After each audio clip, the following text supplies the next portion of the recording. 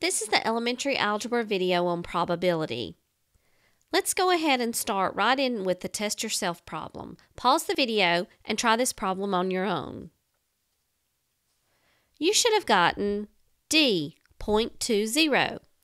Let's take a look at the problem now. It says an integer from 1 to 100 is to be chosen randomly.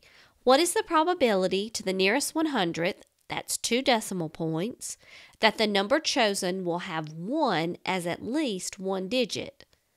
So we're looking at the integer numbers from 1 to 100. So that's 100 numbers. Now what we need to do is think about what are those numbers that could have at least one digit within the set of 1 to 100. And that would include 1 and 100, and then we've got 10, 11, 12, 13, all the teen numbers. Then you have 21, 31, 41, all the way up to 91. That's a total of 20 numbers.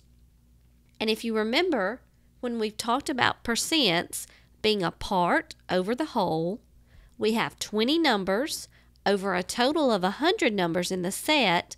That gives us 0.20 as our answer.